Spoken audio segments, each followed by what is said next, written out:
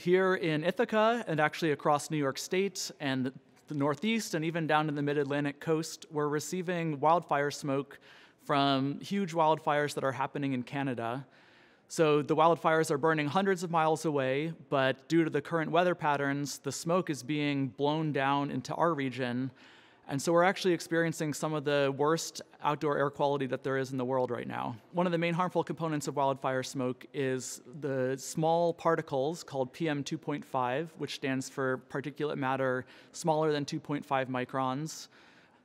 That size is much smaller than the width of a human hair, which is why you don't see the particles in the air right now. You just see the overall cloudiness. Very small particulate matter can get into your bloodstream when you breathe it in through your lungs, and can actually spread throughout your body, causing a variety of health impacts.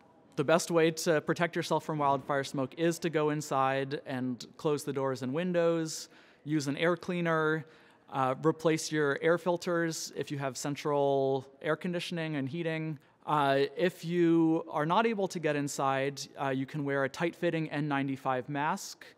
But we also recognize that we need to have our local communities perhaps set working standards where perhaps we don't ask outdoor workers to do work in certain environmental conditions. As we're seeing with the current wildfire smoke spreading across the whole East Coast, this is really upending the conventional notions of who's at risk of wildfires.